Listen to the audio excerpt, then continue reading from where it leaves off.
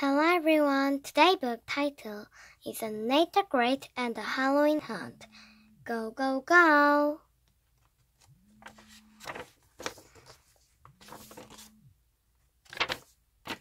My name is Nate the Great. I am a detective. Tonight I got into trouble.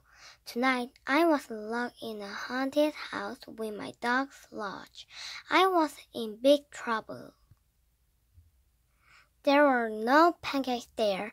I was on a case, a Halloween case. It started about an hour ago. My dog Sludge and I were looking out our window. We were waiting for witches and clowns and Draculas and princesses to ring our doorbell. Suddenly, I heard a scratch at the door, a loud scratch. I went to the door and opened it. Someone was standing there in a long dress, a bonnet, and shirt.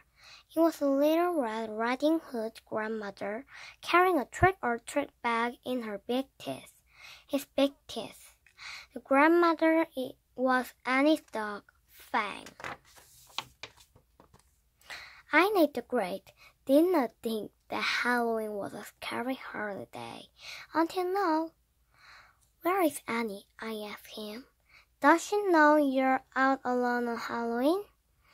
I did not wait for an answer. I dropped some treats into Fang's bag. He wagged his tail and went down the walk. I closed the door behind him. Sludge crawled out from under a chair. I said to him, "Be brave on Halloween. We do not believe in ghosts and goblins or grandmothers with big teeth." Sludge went back to the window. The doorbell rang. I opened the door. Annie and Rosamond were outside. They were both dressed as Little Red Riding Hoods, and they were each carrying a basket covered with a red cloth. "Your grandmother was just here," I said to both of them. "I know it," Annie said. "This is Fang's first year out alone on Halloween." I put some treats in his bag, I said.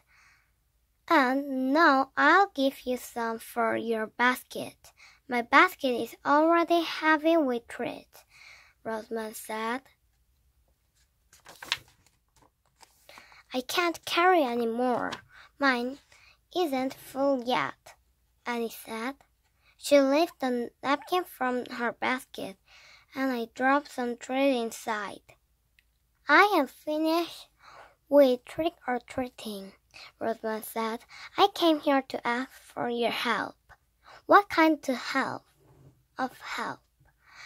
"One of my cat's little hacks is missing," Rosamond said. "I hate Halloween. Every year he tries to hide. But this year I can't find him." "Where are your other 3 cats?" I asked.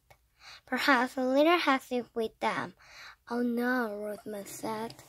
"Every Halloween, Super Hacks, Big Hacks, and Plain Hacks go to the old haunted house on the next street and help to hunt it. But Little Hack is too scared, so he hides." "Wait until tomorrow," I said. "Halloween will be over and Little Hack will come out of his hiding place. But he might be really lost," Rosamond said. I'm so worried. "I can't eat any of my treats. Please help me." "Very well. I, Nate the Great, will take your case. Tell me, when was the last time you saw Little Hack?" "He was following Annie and me," Rosamond said. "Where did you go tonight?" I asked. "First, I put on my costume," Rosamond said, "and then I went to